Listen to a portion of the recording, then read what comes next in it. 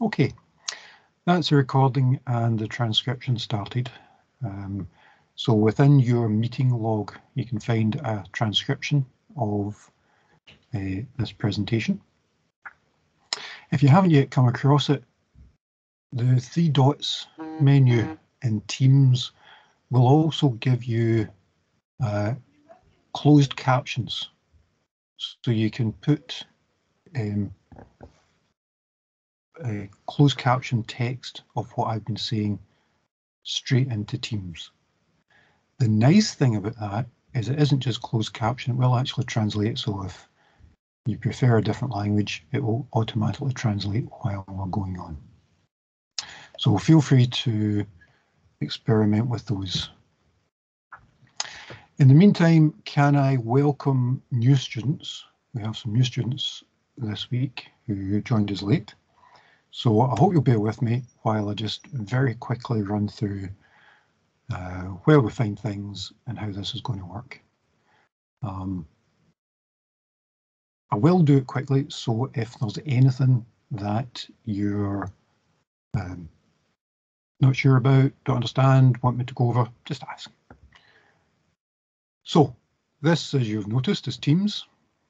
This is how we'll do our online meetings. At the moment, they are all online, nothing on campus for this module at the moment. And I'll let you know if that will change at all. So you have access to Teams. And one of the nice things about Teams is you can send messages within that as well. So if you have questions to ask, it's better to do them within the team. So go to your team.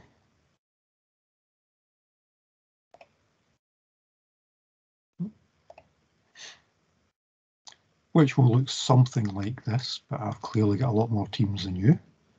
You go to our team, which is here, and there are posts. So you see I've been putting up posts. Last week we were talking about governance. And actually specifically we looked at the Highlands and Islands airports. Turns out they're looking for a new director. So you can have a look at their advert this week and see how it compares to their advert from a couple of years ago.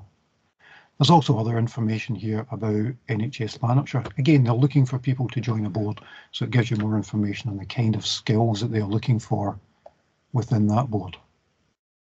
And they are, not surprisingly, the sorts of things that we were talking about last week. So you can go here, you can go to posts, and you can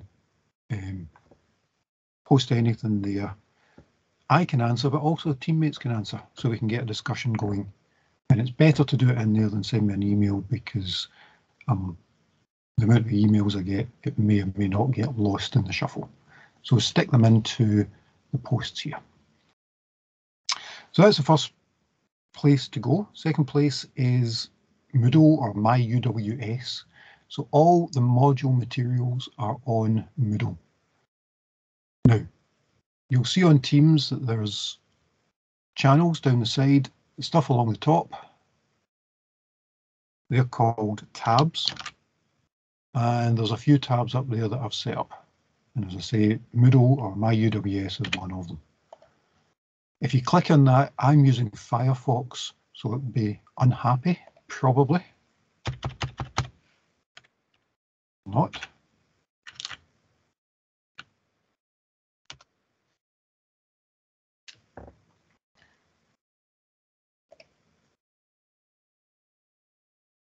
I know it's happy. So on Moodle are all of the materials from day one. Okay, so everything is there. There's a menu bar here that you can open and close to see all the things we have. So it covers the topics that we'll be doing. So we're on governance last week and this week. We'll move on to risk, then IT frameworks and so on. And this is the order that we'll do things in. So there are topics here that we will cover in class.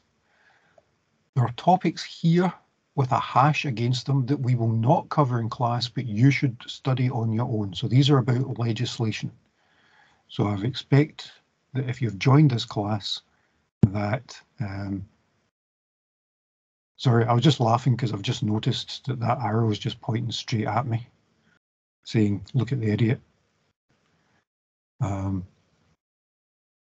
I expect when you join this module that you'll have done something on legislation already, and already be familiar with a lot of the legislation around IT, around governance, that kind of thing.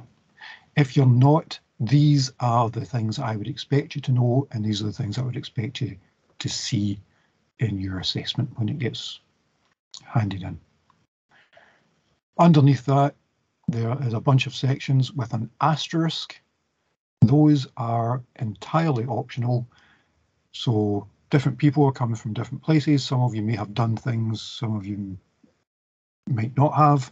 So I've put these in here in case somebody's talking about something and you went, you know, we've never done that.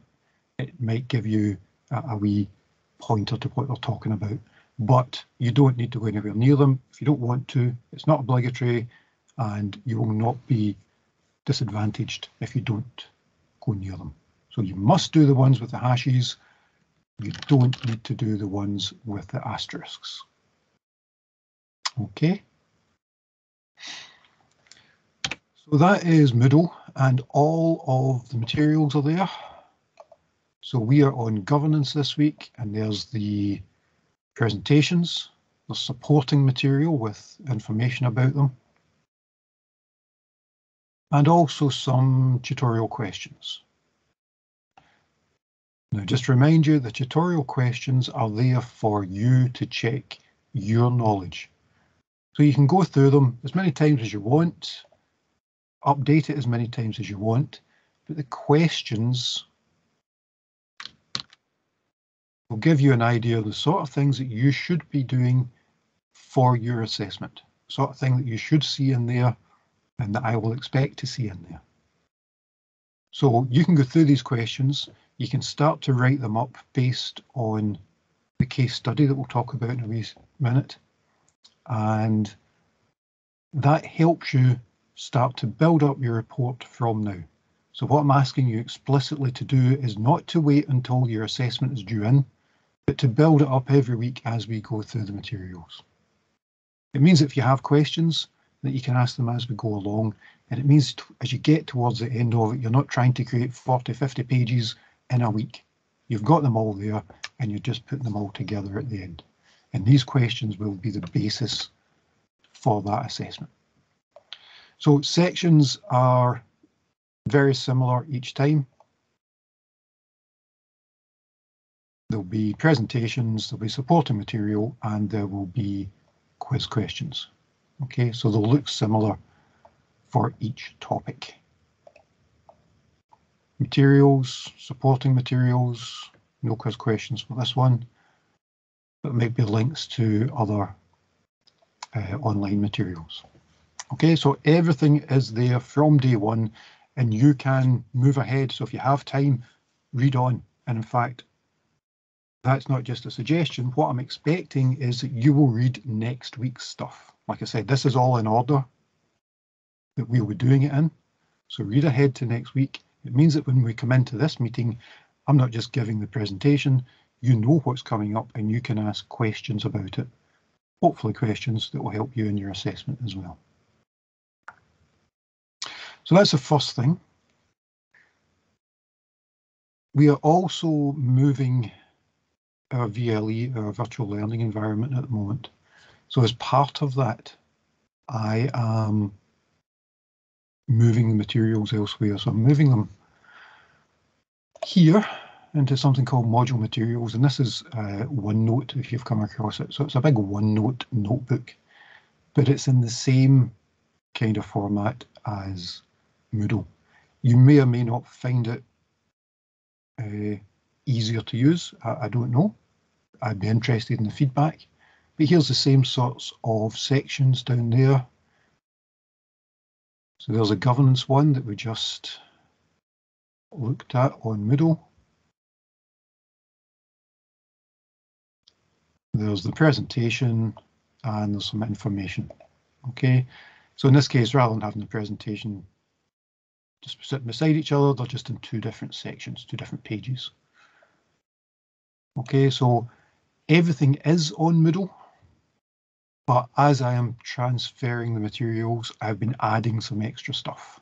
So you might find some stuff in there that you'll find useful.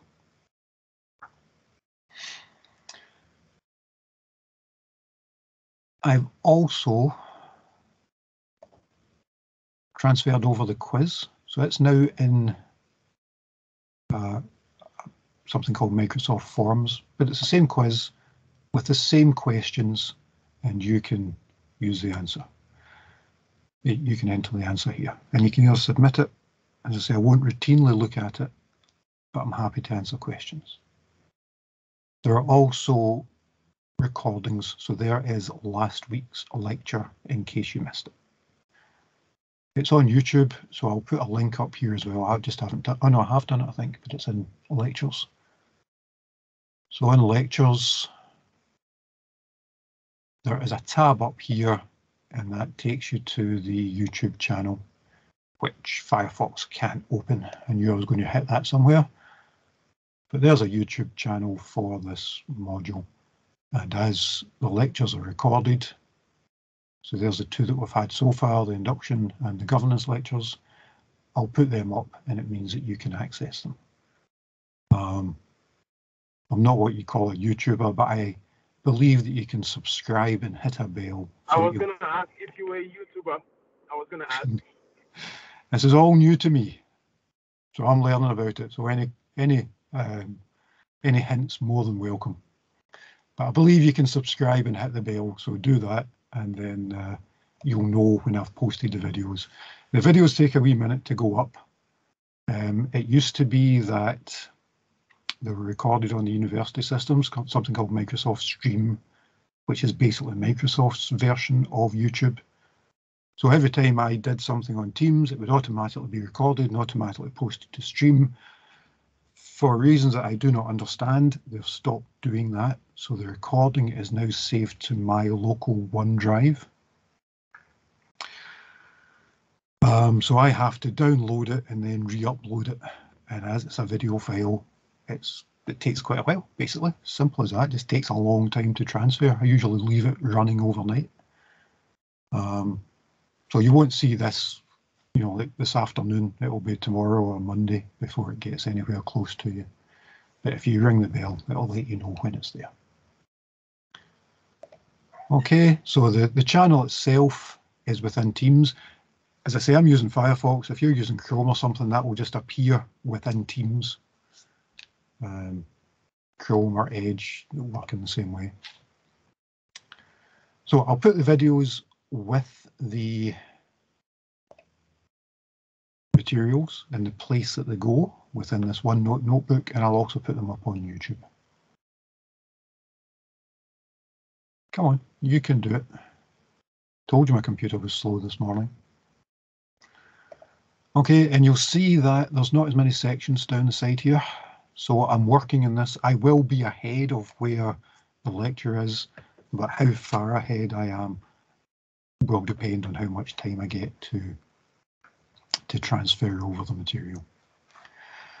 However, when I am doing it, as I say, I'm trying to add in more things. So there's a page here in something called KPIs, something called benchmarking, which isn't in the original material. So I'm taking the chance just to add things in. So you might see things in here that you don't see in other places.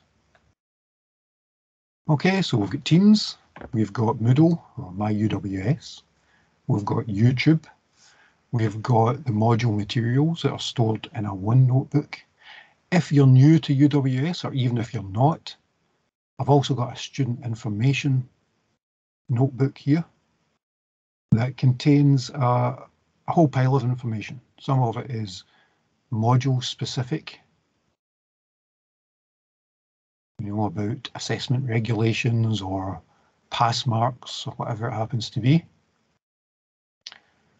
Some of it is helpful resources, and again, I've been adding to these as I go along. I've mentioned here that this gets updated all the time. So it's things like the referencing guide, because of course you'll have to reference for your assessment. Hints on how to do that. So as well as a referencing guide, there's a tool called Mendeley site. So I've put in some help on how to use that. So basically there's a whole bunch of stuff in here which you can use, and you should certainly have a look through it just to get an idea of what's in there. And some of the stuff is very useful. For example, if you're not used to creating big reports, well, there's something called Designer in Microsoft Word, which will help you design your document. So it tries to help you come up with a good looking, a good looking document. Okay. Lots of good tools in there. Feel free to explore and use them. Okay, I think they're helpful. I also have created links to things that you'll find useful. Again, we're hitting Firefox security because this is stored in something called Wakelet, and it's just a place where I can store links. So this was the original place where I had links to useful things, videos, documents, that kind of stuff. As I've been updating the module materials, a lot of these have gone into the OneNote notebook, so you might see them in multiple places. Similarly, there are UWS links, so links for the university as well. And again, these get updated as I'm going along. So, Teams, Moodle, or my UWS, OneNote documents, and the final thing I want to talk about is the assessment. So we might as well look at that within module materials in Teams. So remember, if you were here last week, and if you weren't, the assessment for this is one report. The report is based on a case study. So I need you to read the case study.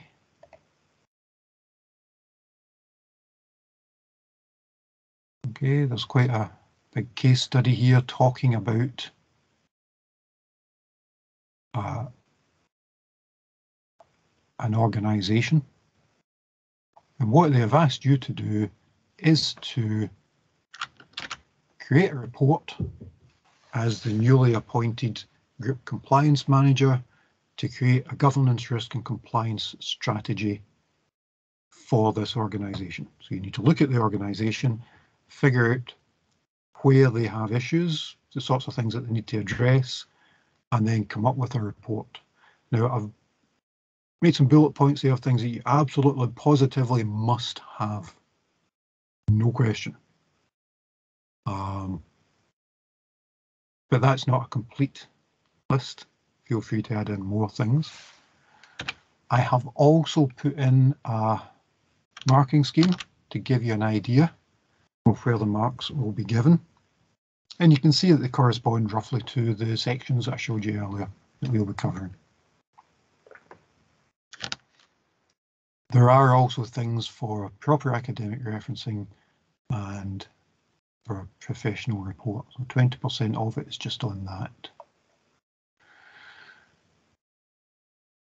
So there are two parts to the report. The first is the report that goes to the board of this fictitious organisation.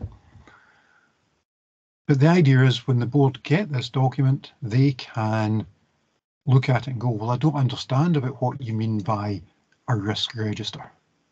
So you will have an appendix which you talk about what risk registers are, why you need them, why it's important for the organisations to have them. So the board, if they don't understand what's in your report, can go to your appendices and look up what you've talked about in there to get an idea of why you've recommended those.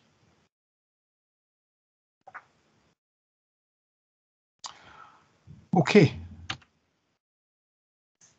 that, I think, is it for anybody new. I know that we've covered some of this a couple of weeks ago now for some of you, but I don't think it does any harm just to remind you now that we're a couple of lectures in, and it's certainly required for anybody that's joining us.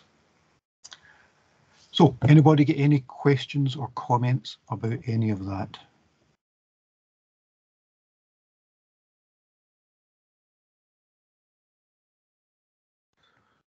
Tani? Yeah. Just a minute. So we're gonna have two reports. One goes to you and one to the board. If I get that right?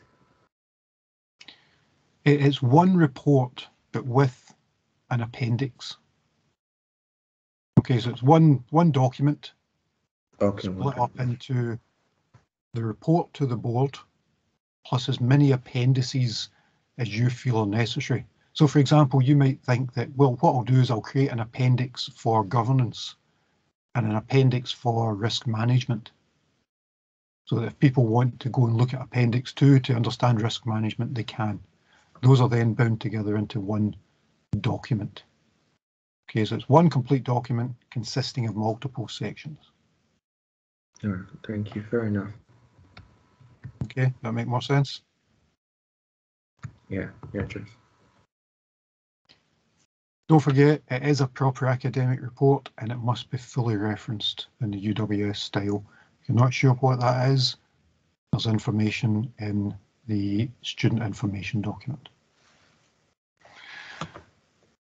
Any other questions just now?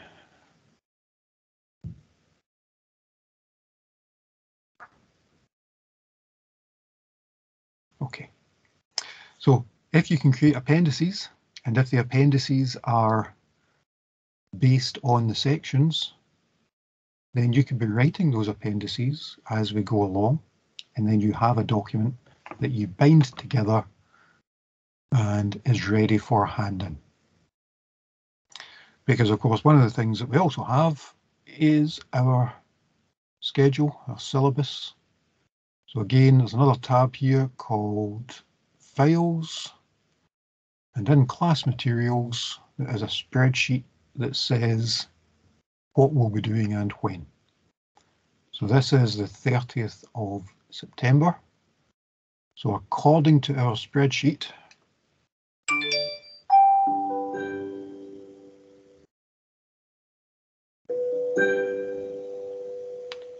I have a reminder for Tony. okay, Google, stop. Sorry about that. According to our spreadsheet, on the 30th of September, we are doing the second part of governance. Okay, so you know what's coming up, which means that you can get ahead. What I was speaking about earlier, you can read the stuff, try and understand it, and then I'm available to ask questions. And the other thing we decided for anyone new is that we are going to have our assessment a wee bit earlier. So it's due in on the 25th of November. The idea is to get this one out of the way before all your other ones are due. So it means you're not trying to do everything at once.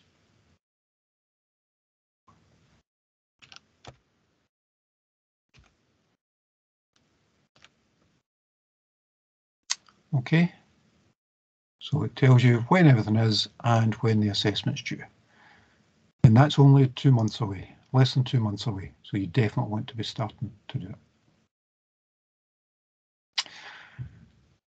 Okay, any other questions just now?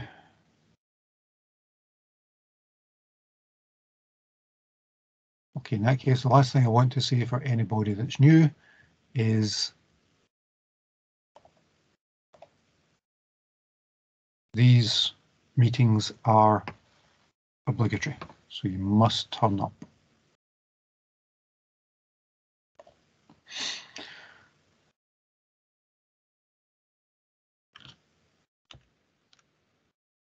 Okay, so we are on week 2 of governance.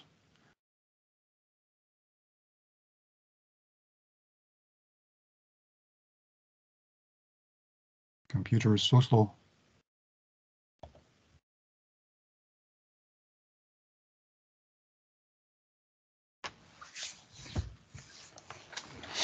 So last week we spoke about governance, what it is, the difference between governance and management, that kind of thing. And of course you can watch that again if you missed it or if you want to relive the joys of that lecture. So what I want to do first of all is to give you an idea of how that might work in practice. So I mentioned last week that one of the issues that we sometimes have with a subject like this is that commercial organisations tend to see things like governance and particularly risk as a commercial secret. Not surprisingly, can you imagine if you had a risk document for your organisation that was floating outside? All of your competitors would immediately be able to look at your document and go, oh, that's nice to know. This is where they're worried about things happening.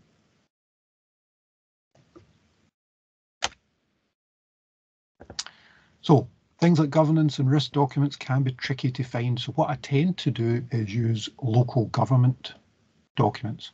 Because they are publicly funded, they tend to be available for everyone to look at and use. So it means that I can grab them from their websites and I can make them available to you. And that's what I've done in here. So because there's a legal obligation for that, we get to see them. So we talked last week about the difference between governance and management. Oh, sorry, the last thing. I was about to say I promise the last thing for the new people, but probably won't be. If you're wondering why I'm looking around, I've got multiple screens here. You guys are up there. The stuff that I'm working on is up there. The stuff that I'm showing you is up there. And I'm controlling it all down here, which is also where my camera is, which is why I tend not to be looking at you. Because I'm looking at you on the screen or I'm looking at the stuff I'm showing you over there. So my apologies if you think I'm watching tennis. I'm not really. I'm just trying to work with the stuff that I have. So these are governance documents from a local government sample council. And they give us an idea of how organisations might choose to set up their governance structures, because there's no rule as such. You don't say this is how you do it. There's guidelines, there's best practice. There are, you can look at how other organisations do it, but there's nothing that says you must do this.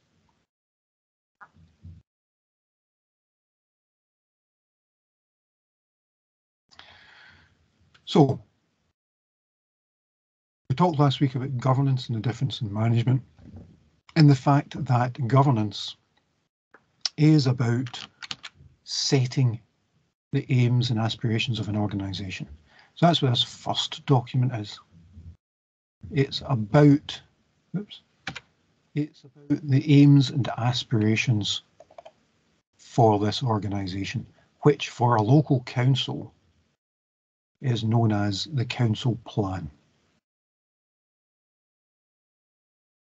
Now, it's located in this agenda item here. And the reason it's an agenda item is because it had to go to the governing body of this organisation. In this particular case, it's called a council. And you'll see on the agenda at item 10, this thing here, the council plan. The aims and aspirations of this council for the next 5 years. This is an older document, clearly. So this had to go to the governing body to get approval.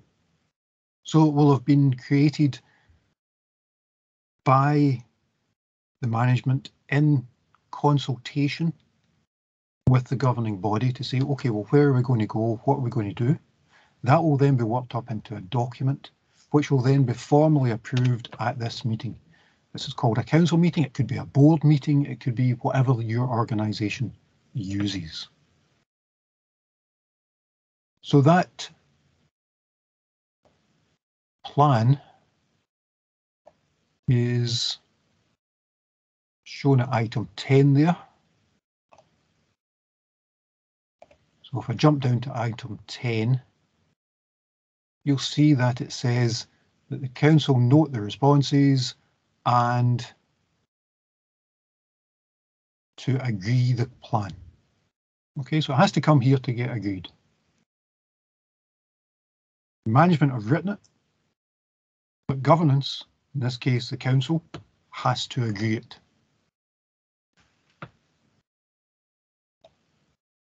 If they don't agree, it doesn't go ahead. If someone makes an amendment, and if they get support of the board, it can be changed.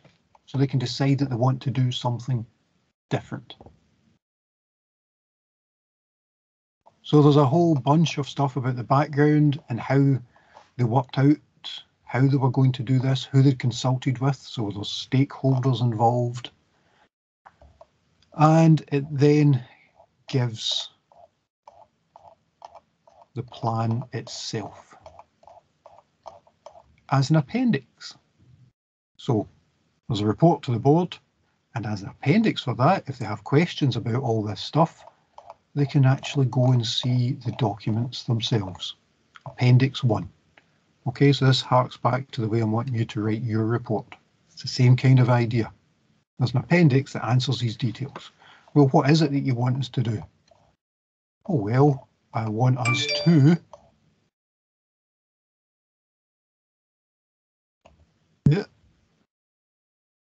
I want the organisation to have a mission. So we had a mission statement. Again, we spoke about that last week. And here we have a vision. So making the area fair for everyone. A mission to improve the well-being and prosperity and equity in North Ayrshire. So again, it's trying to encompass it in a very pithy sentence. And things that the organisation will do to make that happy. That they believe in fairness, so they'll tackle inequality. That they want to drive change. That they have priorities for outcomes and will focus resources on that. They've tried to make it accessible. It's a public body after all, so there's nice infographics to start talking about why this has happened. You know, 95% of people, of school leavers, are fairly successful. They go into more education, training or employment.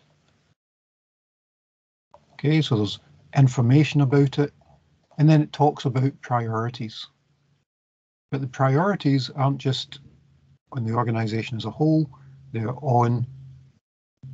focused on the different parts. So it might be about communities or the place or what's going to happen in the future and so on. Okay. Again, feel free to jump in if anyone has any questions at any point. I'm not seeing anything in the chat.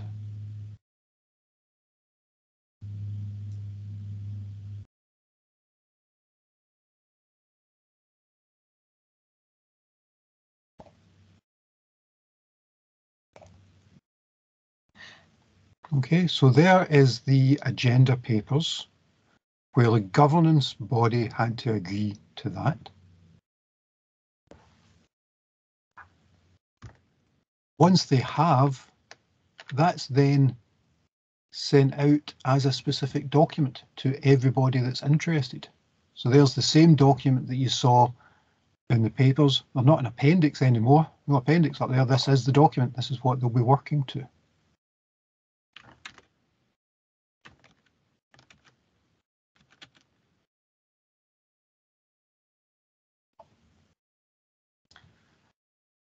Because they have a vision, because there's things that they want to do, they have to have some sort of measurement for that.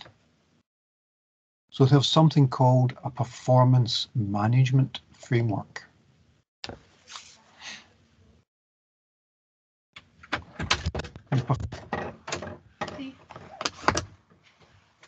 Thank you. Sorry, tea time. Cheers. There's something called a performance management framework, and it takes measures, key performance indicators, and it says where they're starting and where they're trying to get to. So the very first one there, percentage of population who are involved in local decision making is currently at 51%, and they're targeting 60%. So they want to make it better because they've decided that more people being involved in local decision making is a good thing. So they want more people involved. That brings up the question, if they want more people involved, why is the target 60% instead of 100%?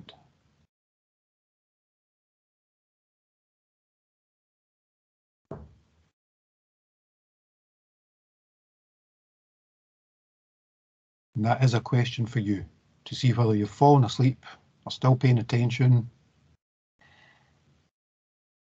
Why not just make the target 100%?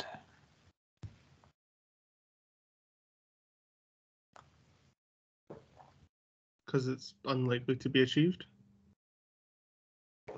Correct. There's no point in setting targets that simply are unrealistic. All that does is, if someone had set a target there of 100%, everybody that would read it would say, but we've no chance. So if we've no chance of hitting the target, why do we even bother trying to make it better? So instead, set reasonable targets. Yes, you want to get better. Yes, you want to improve, but be realistic in those aspirations.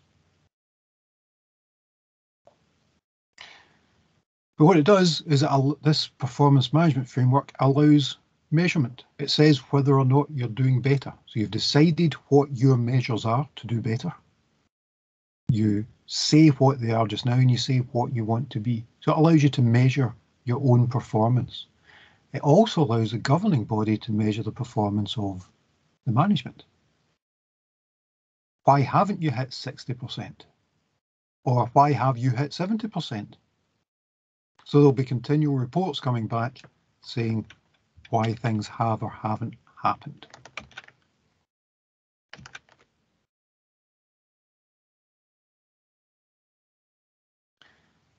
If you have a framework, then you probably want a plan as to how you're going to reach the targets that you've set. So to go along with it, there's a transformation plan. It looks at different projects, it puts them in the different places that they're working, and it says what will happen in each of those places. So again, specific targets. And because we want buy-in, this shouldn't be just a governance and management thing, this should be a whole organisation thing. There's even a poster that you can distribute to workplaces, put up on the wall and say, okay, this is what we want to do. When you come into work today, remember this is what we are trying to do and work towards this, please.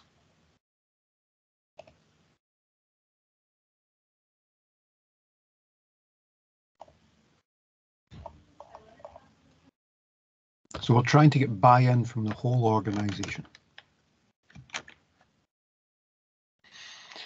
Okay, so that's the governance part. But as we said, governance and management are different. So in this case, what we have is something called, this is the governance part. So we have governance, but as you can imagine, this is a big organisation. You saw that there's a whole pile of different areas for improvement, a whole pile of areas that you want to look at. So it's probably not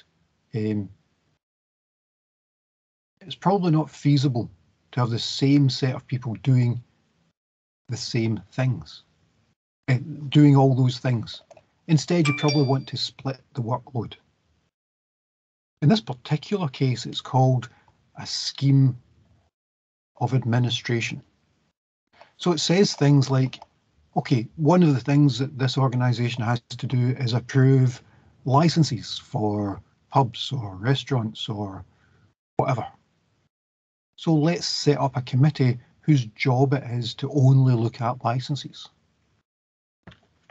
And that can be important because licensing, there is a whole set of legislative structures around licensing. So the people that are doing that will get specialised training. They'll get training in the law and how it applies to what they are doing. So there's a scheme of administration, but that then has to delegate down to the management of the organisation. So we have a scheme of administration, how it's going to be set up, and then a scheme of delegation to say who is responsible for which part. Officers in this case are the council name for management, and it says how things are going to get delegated and who they're going to get delegated to. And we were just talking about licensing, and I happen to know that on page 14, it says quite specifically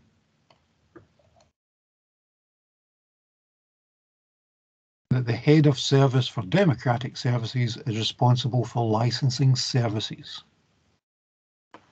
So we have governance and management working together. And who is responsible is made very clear both in the scheme of administration for governance and the scheme of delegation for management. So, for example, the licensing board are there to look after licensing, but they probably won't get involved in the day-to-day of appointing a clerk and a deputy clerk who provide services to the licensing committee. They won't get involved in that day-to-day appointing of staff. And there's a whole pile of things that the management are involved in. Okay. Partly because for a lot of these things, there is legislation involved, and it's important that that legislation is followed. So the person who takes on that job as head of licensing will typically be a lawyer, someone who understands the legislation and can advise the governance licensing committee appropriately. So they'll take advice on what is feasible within the legislation. Everyone okay with that so far?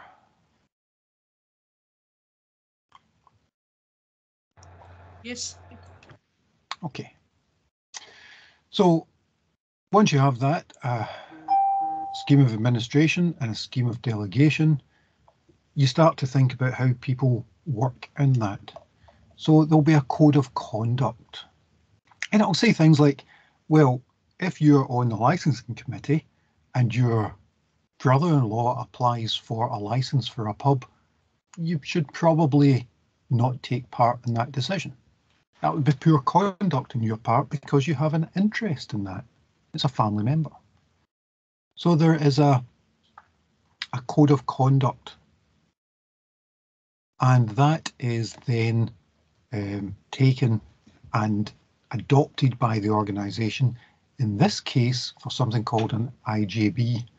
So the IJB has a register of interests.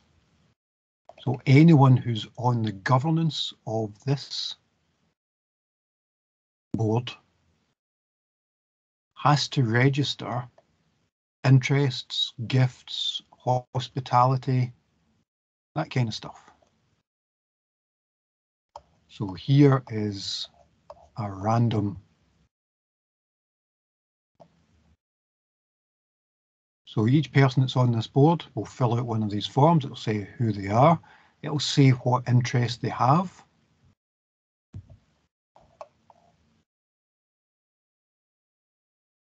Any contracts that they're involved in with the organisation, any financial interests that they have.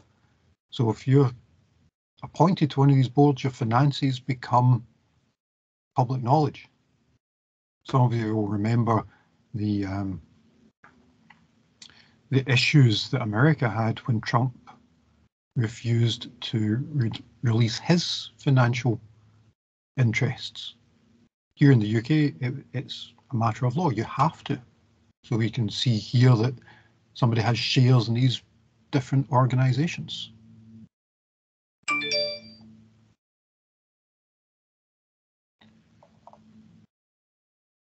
And they also say which other boards or committees or groups or organisations that they belong to.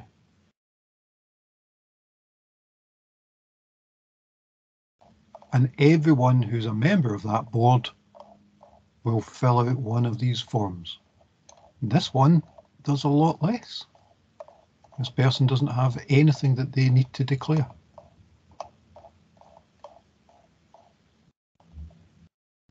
Okay. So to ensure clarity, there has to be a register of interests for everybody that sits on one of these governance boards. And as part of that, there will also be a set of rules for how money's spent. In this particular case, it's called standing orders relating to contracts. And it basically says, if this organisation is going to spend some money, these are the rules that we must follow. And you can see nearly 50 pages of it. Things that you have to do, how you have to say that the money is going to be spent, how you'll get tenders in, how you'll evaluate them. All of that kind of stuff is all written down so that everyone understands how it works and how it's supposed to work. So all that governance stuff that we talked about in theory last week, this is how it's put into practice, at least for this particular organisation. There are other organisations, so I did manage to find governance structures for Santander. The reason Santander did this, of course, was because they had a big scandal in terms of their governance.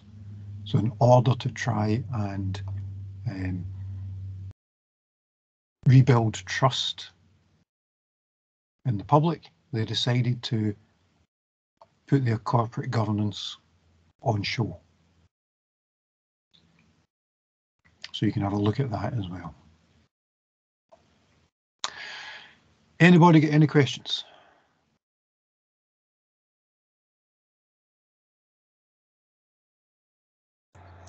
Those records are they public or? Are what How- public, okay, sorry? okay. Those records are in Yes, public. those records are public, yep. Thanks. So you're talking about things like the Register of Interests and the standing orders. All of this stuff is public. That's how I can get access to it. I just went onto the website and downloaded it.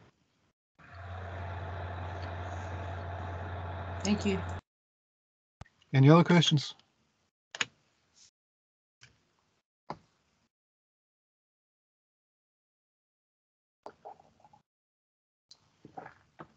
No. Okay, well, that's been just over an hour. So may I suggest that we take a quick comfort break? And I'll see you back here in 10 minutes. Yes, thank you. Thank you.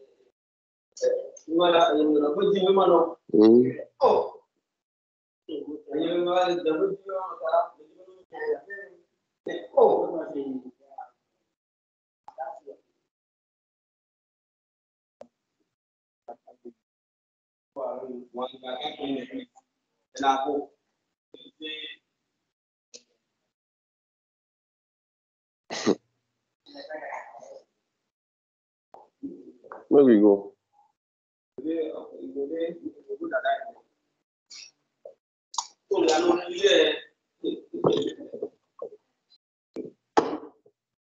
Ebbe is stone ebe Igbo no lay. Was stone church number Igbo when he because yeah laughing. And they use your earpiece for that. So I guess some handkerchief for my things inside or something.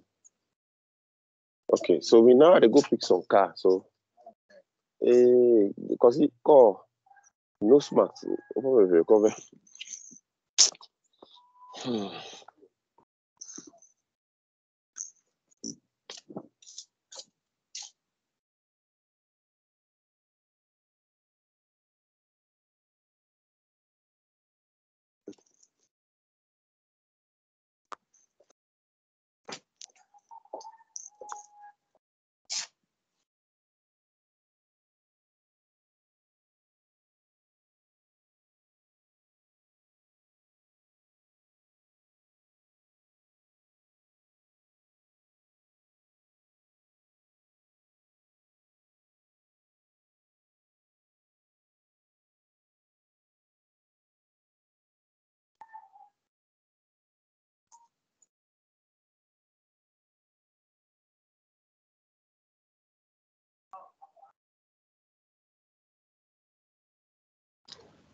Okay, and we are back.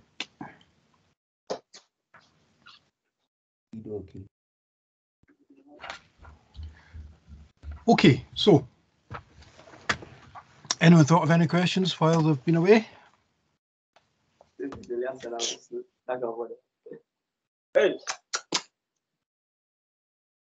Jefferson, you know your mic's on. Thank you. Anybody any questions while they're away?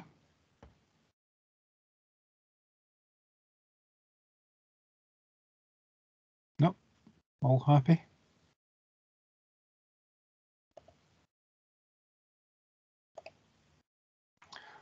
Okie doke. In that case, let's move on.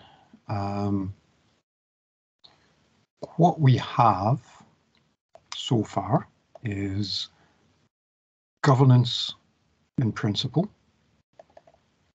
governance in practice, and we also have talked about governance in terms of improvement. So you saw the framework and the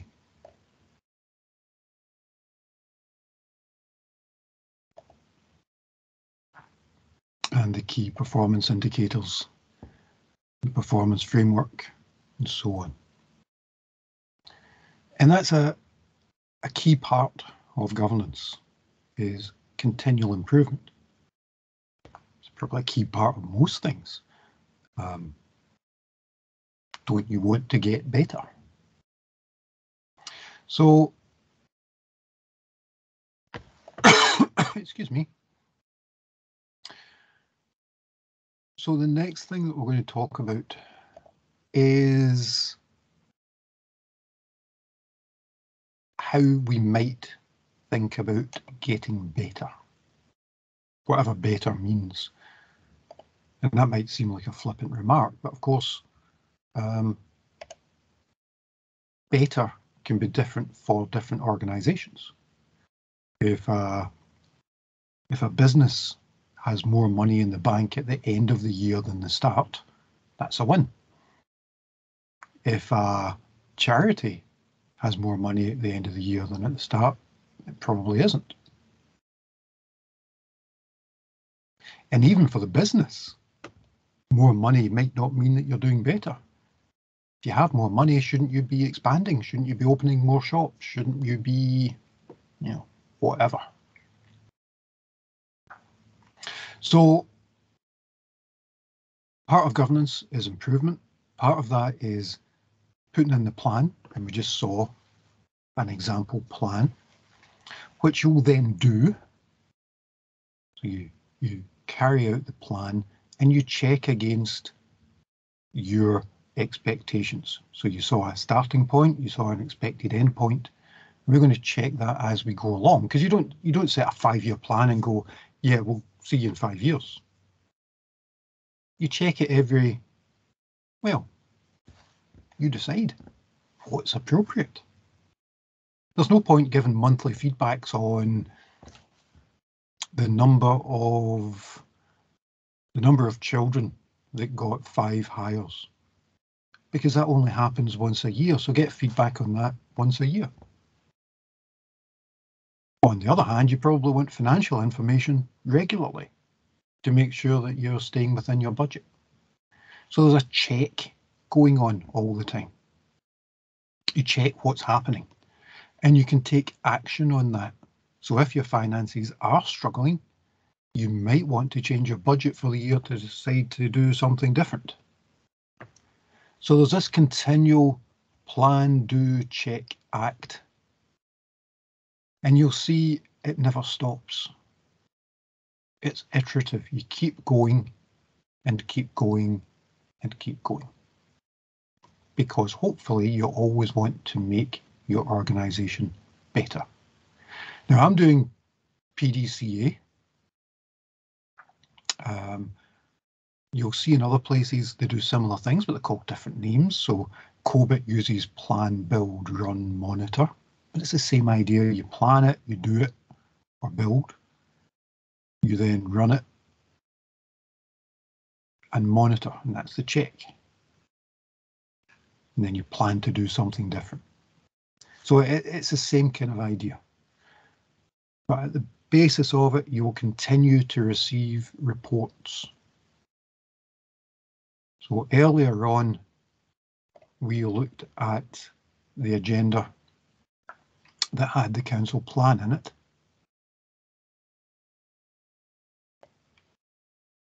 Why, when I do things, does it always open up on the wrong screen?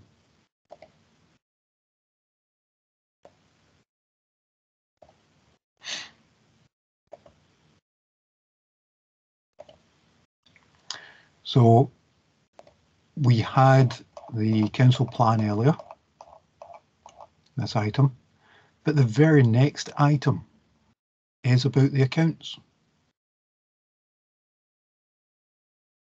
So it's looking at the finances and looking to see how the money is being spent and whether it's working well and all that kind of stuff. So there's continual reports, annual accounts, investment reports.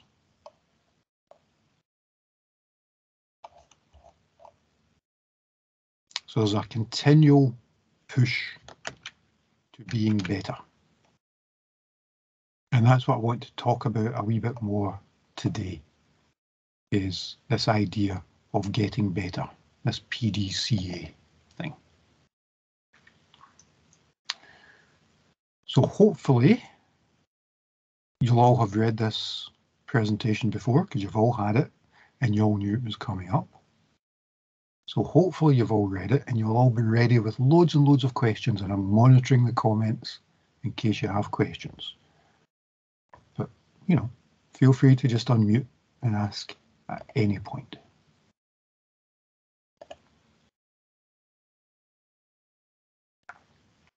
Okay, so we are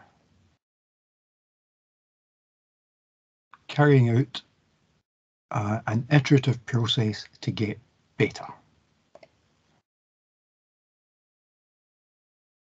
Come on, slow computer, you can do it.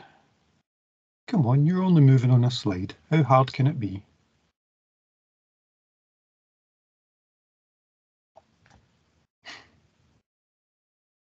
Oh, and I see my screen's frozen too. Come on, you can do it. Yay! So, there's a cycle that goes on. We continually, iteratively try to get better. And like most things, sometimes it can be helpful to actually codify these things. In this particular case, it's PDCA. Plan, do, check, act. Because you can't do anything if you don't know what you're trying to do. If I tell you to leave your house and go to Aberdeen, do you leave your house and start walking and hope for the best? That at some point, if you're lucky, you'll see a sign that says Aberdeen and you'll get there? Or do you pause, figure out where Aberdeen is, and make a plan on the best way to get there? Well, if you do it for just something as simple as that, why wouldn't you do it for something far more complex like running an organisation? So you need to plan what you're doing. Understand what it is you want to do. So we're back to those aims again. Figure out where you want to be and then work your way through to do that. So that's the do part. You carry out the plan. But it doesn't always go to plan. If I plan to drive to Aberdeen and the M9 has roadworks, I might have to divert. I might have to take another route. So my plan didn't work. So I need to rethink and redo my plan.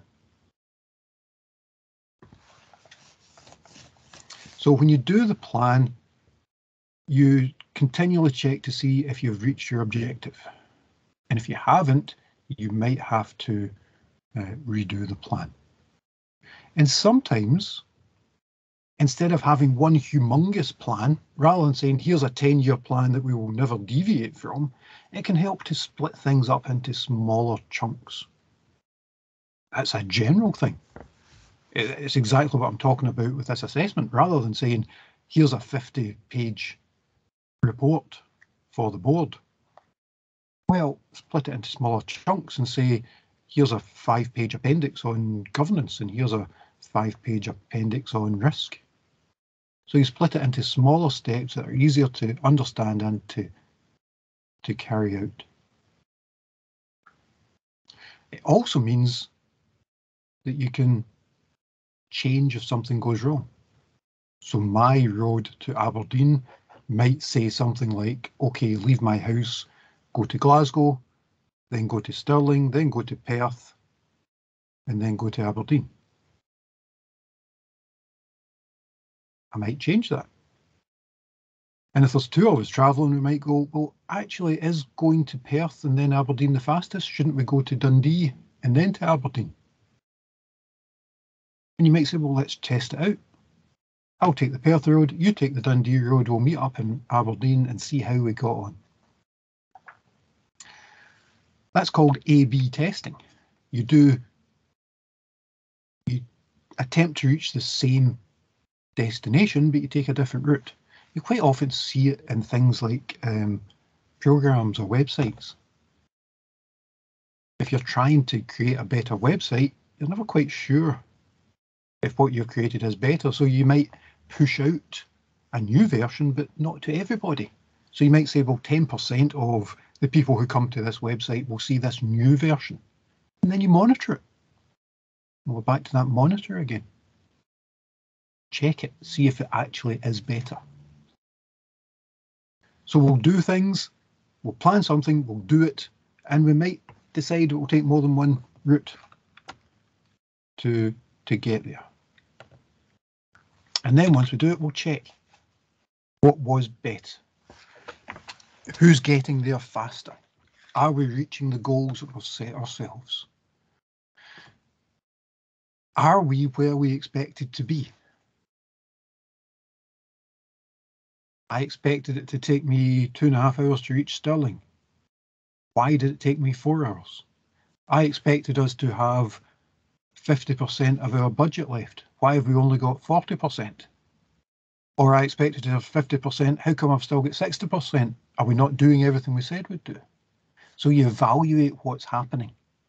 So again, you need to do these reports coming in to evaluate what's happening, figure out where you are compared to where you expected to be, and see whether you are what you wanted, or where you wanted to be. And a key part of that is also checking testing. You can't just say bigger is better or smaller is better. You have to understand the context. So you can't say, well, we've got more of our budget left, therefore we have more money, therefore yay us. Because it could be that the reason you've got more money left is that you haven't done the things that you said you would do. So actually, even though that aspect sounds good, how can having more money not be good? It has meant that you didn't do what you said you would do. So you need to figure out how you test and understand how that fits in with what you wanted to do. And once you've done all of that, then you can take action. You can figure out if you need to change direction, take a different route, work to a different standard, maybe even change your aim altogether. So you change. So the act part, sometimes known as adjust. You change what you're doing. And this might take lots of iterations. Anybody who's ever done any sort of project will know that. You do something, it doesn't quite work, you fix it. Doesn't quite work, you fix it. Doesn't quite work, fix it. Doesn't quite work, fix it. Oh, it's worked. Anybody who's ever done any programming will know that. Anybody who's ever wired up a network and found a dead node will know how that feels, that you find an error and you fix it. So it's an iterative process where you do the plan, keep going until eventually you solve the problem.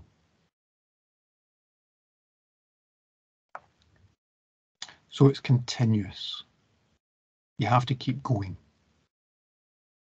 And of course, when you're doing that, your baseline changes.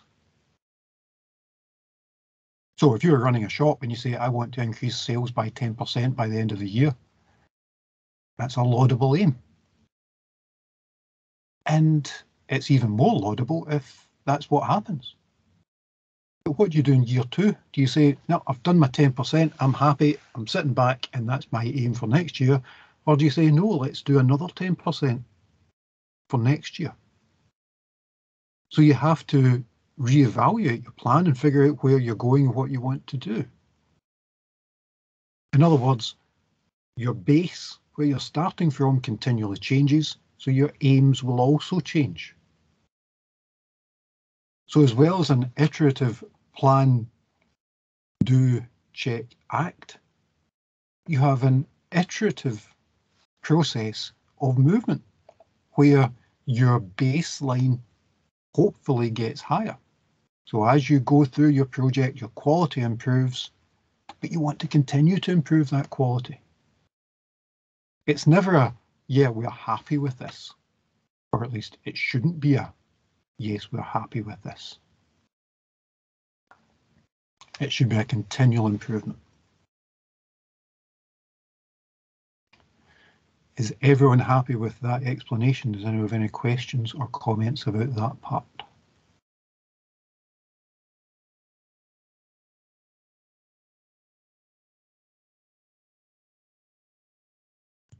Nope. No, all happy? Yes, all good so far. Okay. So if we're doing this process, we're making the plans, we're carrying them out, we're checking how they work, we're adjusting them as required. One of the questions we're going to have to ask ourselves is, okay, so we've not done what we expected to do. Why is that? What's happened to make that part of the project fail? So there's a technique that organisations can use. There's lots of techniques, and you'll find them as your career progresses. So I'm just going to cover this one as a fairly standard one that lots of organisations will use and that you can incorporate into your career. It's called the 5 whys. The idea is that rather than say, why didn't this work? You try and understand a deeper cause. It's unusual that the first thing that goes wrong is the reason it's gone wrong.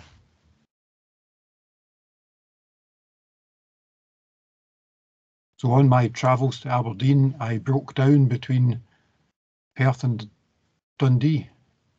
Why was that? Oh, because I didn't have any petrol. All right, put in petrol, we're done. No, not really. Why didn't we have petrol? Oh, because it wasn't filled up. Why? Well, nobody checked to see how much petrol we had in the car. So you could stop at the, we don't have petrol, we need more, or you could continue on to try and understand why you don't have petrol and what needs to be done to change that to ensure that in future that doesn't happen again. That's called a root cause. So you try and drill down to understand the root cause. And the root cause might be, if I am leaving and I know that I'm travelling 400 miles, maybe I should check that my car has enough fuel to make 400 miles. The reason it's called the 5 whys is anecdotally, that's the number of whys you need to get to a root cause. It's not a rule. It's just, don't stop at 1, keep going until you get to it, and 5 is usually a reasonable place where you'll get that. So here's another car example. You know, you go out and your car doesn't start. Why?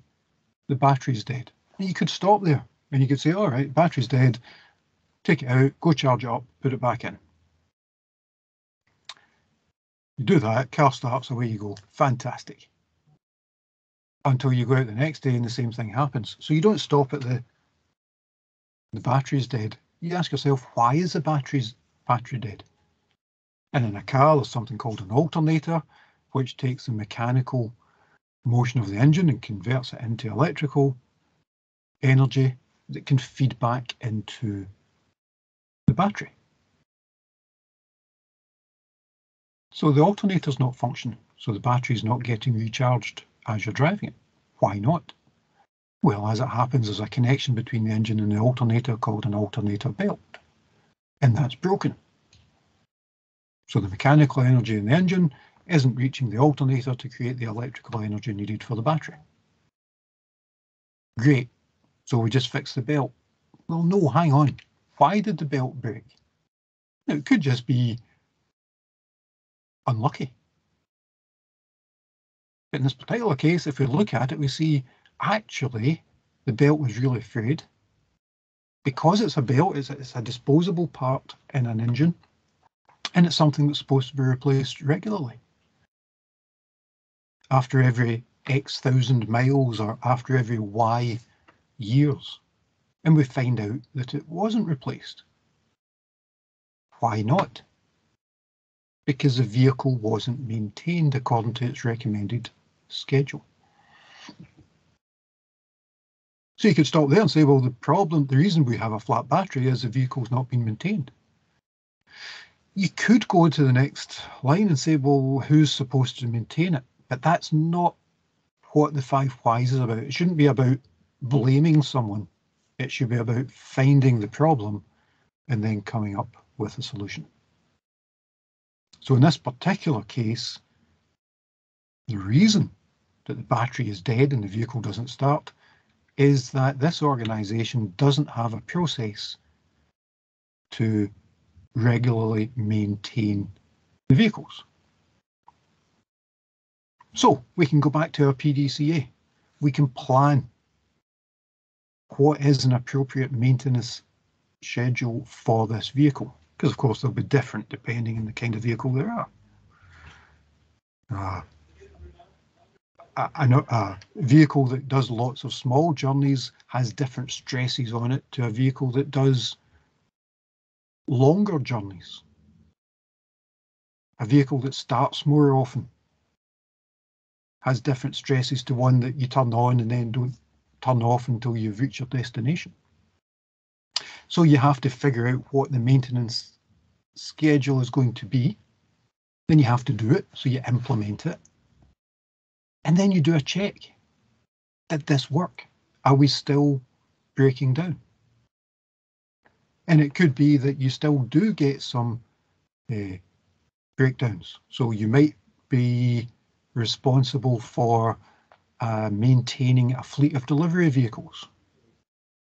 Those vehicles tend to do lots of short journeys where they start up, drive, stop, start up, drive, stop, start up, drive, stop.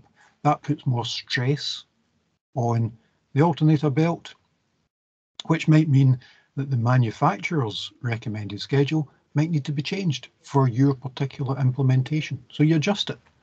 Instead of replacing the alternator belt every year, you replace it every 6 months, or whatever the number should be.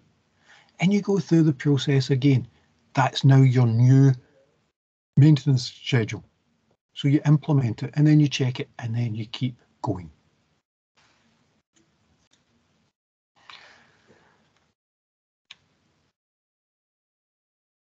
There are techniques for doing this.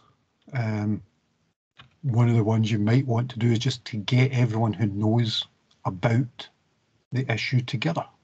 Have somebody whose job it is to facilitate it, not usually someone that's in management, because you want people to actually feel free to talk and not feel as if they can't say anything in case they're blamed.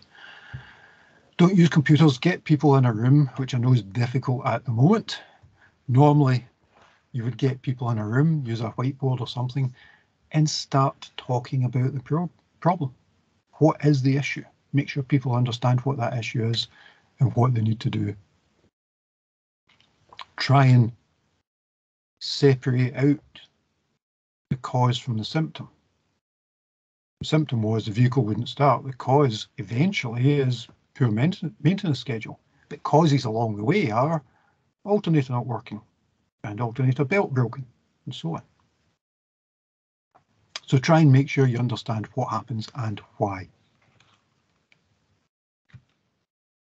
So you can quite often use the magic words and therefore.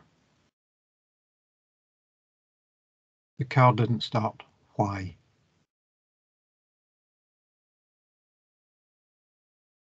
The battery was dead. Why?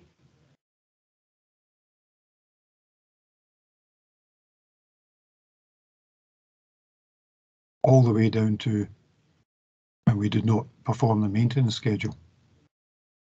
At which point you say, and therefore. So you start moving your way back up. And therefore we need to look at the maintenance schedule. And if we look at the maintenance schedule, and therefore the belt will be replaced at reasonable intervals, and therefore the belt won't break, and therefore the alternator will work, and therefore the battery will stay charged, and therefore the vehicle will start when we expect it to.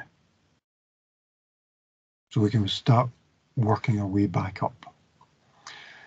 It can be very difficult because people want to go from the start to the end in one bound,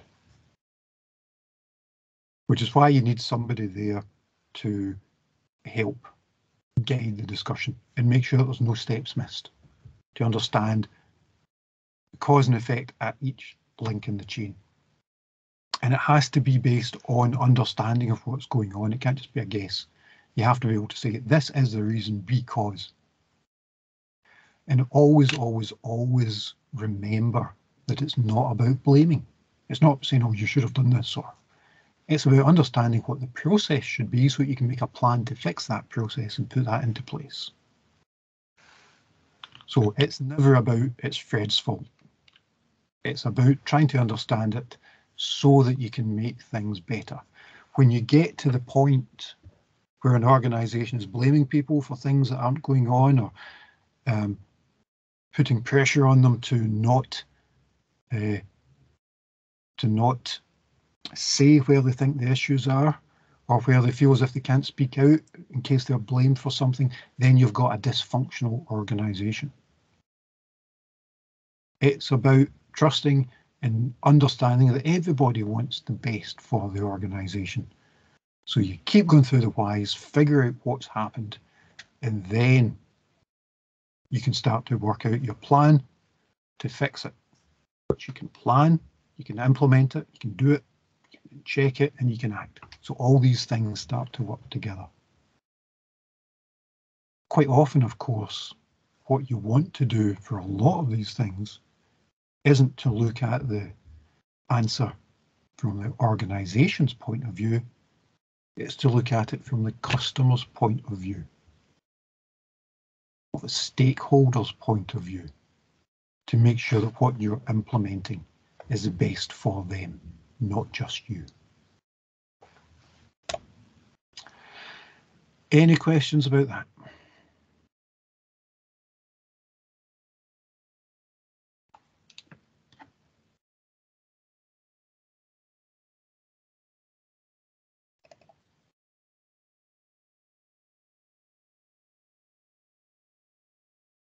None at the moment.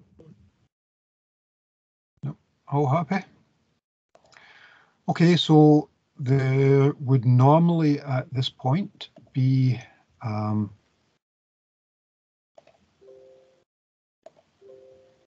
task, a tutorial. Oh, come on, computer.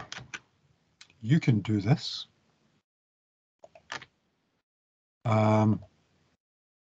The task for this one isn't contained in this presentation. It was contained in last week's presentation.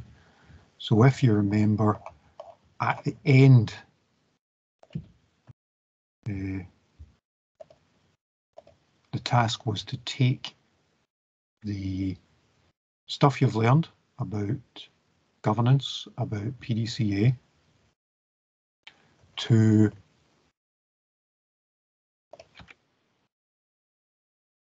go to your assessment, to understand the case study, and to then draw out both your recommendations and the reasons for those recommendations for the case study. And what we'll do every week is I will be here to support, help, answer questions, do whatever. Okay, what I'm going to do just now is stop the recording in case anyone has any questions that they didn't want recorded. And just remember that this recording will be available once it's been processed.